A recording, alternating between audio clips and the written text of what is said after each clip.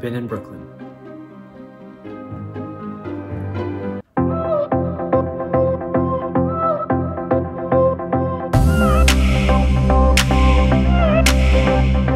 Today I will be sharing some of the Halloween activities that we did last year, including the Great Jack-o'-lantern Blaze. All of this was shot last year, so there will be no masks or social distancing happening. Last year for Halloween, Kate and I dressed up as characters from E.T. I was Elliot and she was Gertie, and we made a pillow into E.T. Somehow, for Halloween, I always end up having to shave my beard for the costume.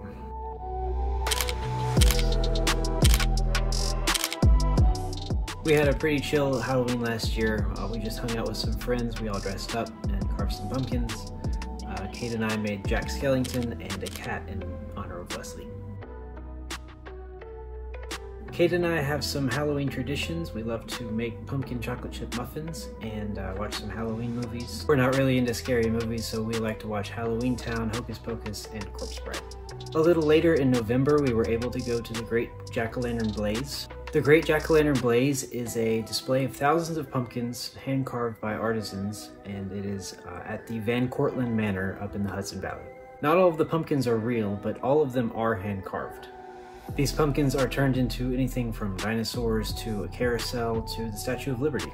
At the Great Jack-o'-lantern Blaze, you can walk around the property and see all the jack-o'-lanterns and sculptures lit up. It's a very popular activity, so tickets sell out quickly, so we had to wait till November to go. To get there, we got on the Metro North train line at Grand Central and took it to the Croton-Harmon station. From there, it's only about a 10 or 15 minute walk to the manor. Temperatures were about the mid-20s last year, so we had to bundle up because once we got off the train, we were outside until we got back on the train. The tickets are timed, so we needed to wait a little bit before we could go in and see the pumpkins, so Kate and I grabbed some food at the food stands before we went in. It was really cold, so we decided to get some mac and cheese and hot cider to warm up a little bit. We also grabbed an apple cider donut for dessert. After we warmed up a little bit with our food, we could go in to see the pumpkins. The path was a one-way loop, but you could stay in there as long as you wanted, so if you wanted to go backwards and see your favorite pumpkins again, you could do that. The atmosphere was really fun. There was music and sound effects going on, there were pumpkins everywhere. It was really fun to see all of the sculptures, and I was impressed with the variety of sculptures that there were. Some of the pumpkin displays are the same every year, but there are new ones that come every year just depending on what artists come. One of our favorites was a huge dragon that looked like it was going in and out of the water, and it also had water sound effects going on around it. There was a working carousel with skeleton animals. There was a wall of Celtic knots that were carved into pumpkins. There's the Headless Horseman Bridge. It's a tunnel that you can go through, and there's animated lights going all around you. Our favorite by far was the Pumpkin Planetarium. The whole tunnel lit up into patterns, and it was mesmerizing to watch. We stood there for a long time. It was really fun to see all of the sculptures, and I was impressed with the variety of sculptures that there were.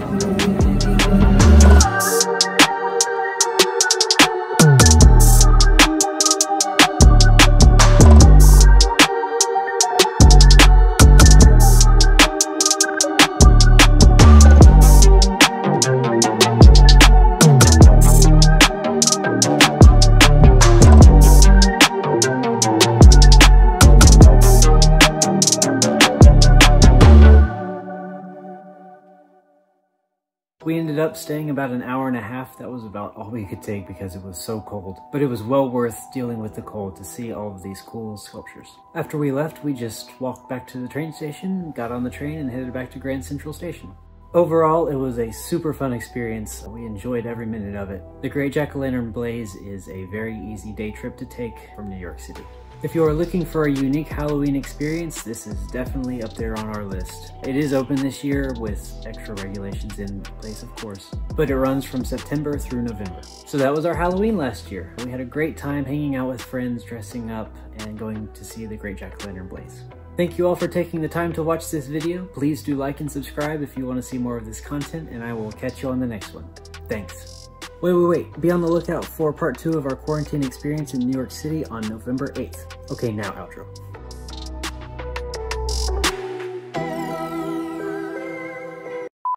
A little later in November last year, we were able to go to the Great Pumpkin. There is no indoor space at the Great Pumpkin Blaze.